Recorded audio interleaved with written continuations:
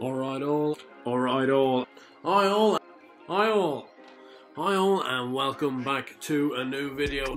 Min for the Ryanair 12, and it is Envoy Alain. You could give me 1,000 to 1 on my bite and I wouldn't back him. Chacun pour soi will win at the Ladbroke Stubborn Chase. I was all over him at Christmas, and David Splain thought he was riding Duvan, I think. Those are one of the ones you're there going, oh jeez. And it is Classical Dream, please shoot me. Faheen the Machine. Hi all, and welcome back to a new video previewing the Clonmel action tomorrow, Tuesday the 24th of March. Back to jump racing after Naas today, and I'm going to put my hands up to you guys. Today was a bit of a shambles at Naas, as I thought it kind of might be. I did say it in my video that, you know, early season flat racing just wouldn't be really my cup of tea. I kind of put the selections out because I want to be doing these daily videos, but there's an unpredictability about it that honestly you can't get anywhere near. And especially when I'm doing the videos, I'm doing the majority of these videos around kind of 6 o'clock the previous day, and yet you're getting market moves 10 minutes before the off time. Like, I can't predict what's going to happen there. But I am extremely glad to be returning back to a bit of jump racing here at Clonmel. Don't think we've many more days left in the tin, to be honest, before they might call this racing. So let's just enjoy it while we can. Starting off with the 2 o'clock maiden hurdle, and I'm going to take the side of Far Mix here. He is the favourite. He's best price 13 to 8 at the moment with Bet365. He's got some good form in the book. He was fourth in a bumper behind Grange Clare Native and Jungle Junction. Jungle Junction's gone on and won a maiden hurdle since. He was then second to Lord Royal in a maiden hurdle, beaten a fair way, and then second to Grudy Rover for course and distance last time out. He was evens last time, and he didn't get the job done, which I suppose is probably the only nagging doubt you have with it. But it's a poor race tomorrow, and really you'd be liking to see Liz Doyle's horse go in. The 2:30 is another poor race, and again, it's one of these where I think you could try and find something, but I think probably sticking near the top of the market is best off, and I'll be taking a chance here on Kosoban. He's again best price 3 to 1 with Bet365 as well. His bumper form was average enough. He was 11th point exit pole and 7th to Politesse, who obviously we won on a few days ago. Now she's a pretty good mare. But on hurdling debut fell at 2 out in a race won by Future Proof. Now Future Proof isn't no world beater, but this horse was certainly not done with at 2 out and could well have run him close. Goes in here in an equally soft race, let's be honest, and this mare could still be progressing over hurdles, and hopefully compensation may await after that fall last time out. The 3 o'clock is a handicap hurdle for horses rated 80 to 95. It's a poor race, you know that. I've taken a bit of a flyer on one here, a horse called Real Deal. I don't know whether it's Real Deal or The Real Deal. It's Ronan McNally's horse. Owen O'Brien takes the ride, taking £7 off him. You look at his point form, and it's quite good. Like, he was third and second in 2 point-to-points, nothing to be sniffed at. But his on-course form is honestly absolutely dreadful, and you're probably looking at me going, how on earth are you tipping something that's got those sort of form figures? And it's just a hunch. He's rated at 87 here, as I say. He's getting £7, so he's off 80. Like, he's pretty much bottom weight here stuff. If he was to replicate any sort of that point-to-point form, he'd have a chance in here, and 16 to 1 could prove to be big. The 3:30 beginner's chase, a very poor beginner's chase at that.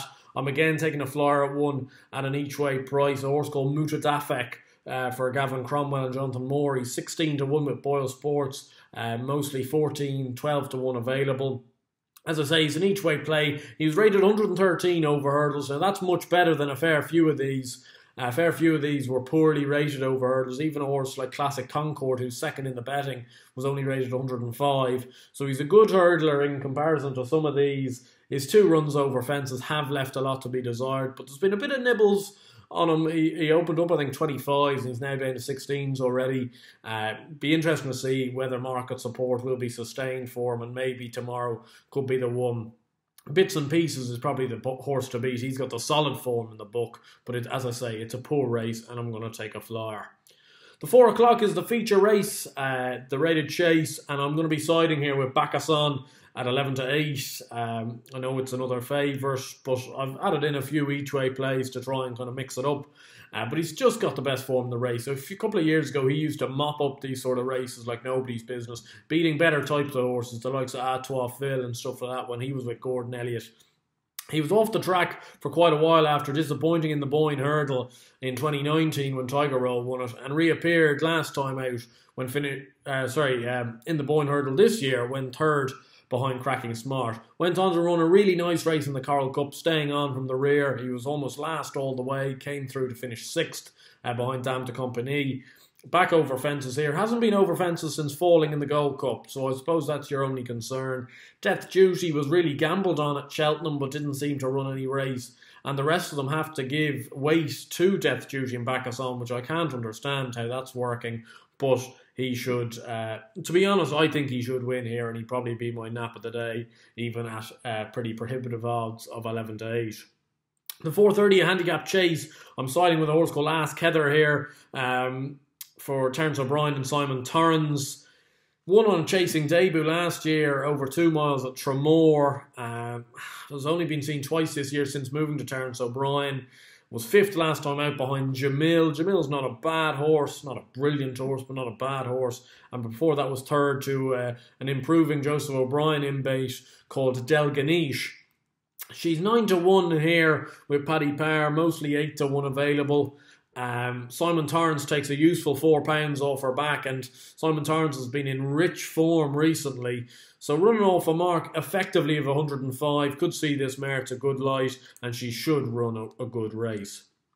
The 5 o'clock has one of the biggest talking horses probably you're going to see over the last week or in the next coming weeks. How much racing we'll see or not, because of Tony Mullins giving this horse a really big up on the At the Races preview night, a horse called Kilcroot.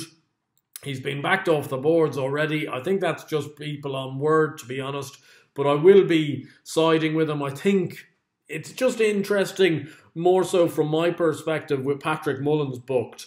Patrick Mullins would have the choice of the Willie Mullins horse, I assume, doesn't ride it, and also rides usually a lot of Henry de Bromhead's goods, bumper horses as well. So you'd have thought he might have had the chance to ride the de Bromhead horse. He's picked Kilcroot instead. Kilcroot's 5 to 4. You are taking it on trust, but he is extremely interesting. Anyway, that's all for today's preview. As I've said earlier, I'm very sorry about the selections today, but to be honest, the winners that were winning, I would have never picked. So I don't feel almost too bad about it, because I was just off the mark. It happens to everyone at some stage, and hopefully we can get a bit more success now returning to the flat action. If you enjoyed this video, please do give it a like and subscribe to the channel down below, and let me know your opinions for Clonmel tomorrow. And until tomorrow, I'll see you next time.